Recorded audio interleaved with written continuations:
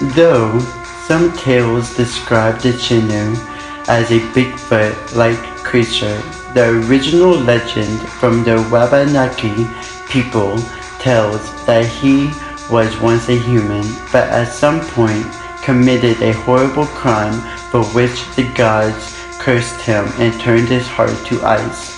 His frozen spirit was then trapped within the body of a lumbering, troll-like monster who devours any human he can get his hands on.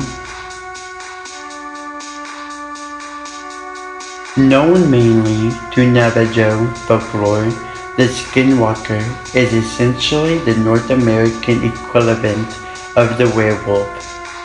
In most tales, the creature is a magical or cursed human being, usually a shaman who takes part in a hierarchical ceremony designed to summon evil forces so that he may take on the characteristics of an animal.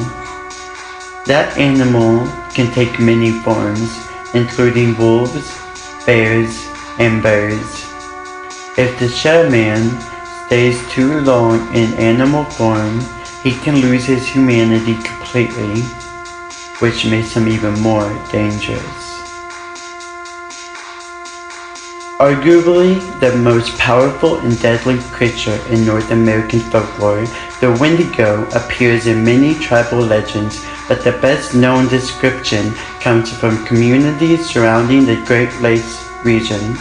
Many of the legends are cautionary tales enforcing taboos against cannibalism by claiming that any human who eats another's flesh will be transformed into a creature of pure evil, a form of Manitou cursed with insatiable appetite.